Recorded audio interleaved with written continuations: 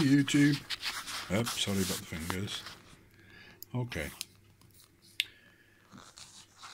Just watching a video on the Artemis Pp700sa, where a guy removed some Belleville washers, and you drew them out as being put in this way. That's obviously wrong.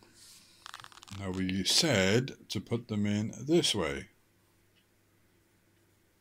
but I believe that is wrong as well, because the Belleville washers are shaped like a letter C.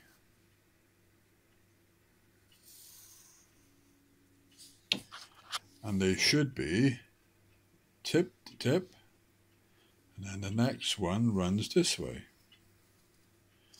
Obviously, the next one runs this way. So the correct layout for the 6 washers should be like that. Okay, 7 3s for now. Bye-bye.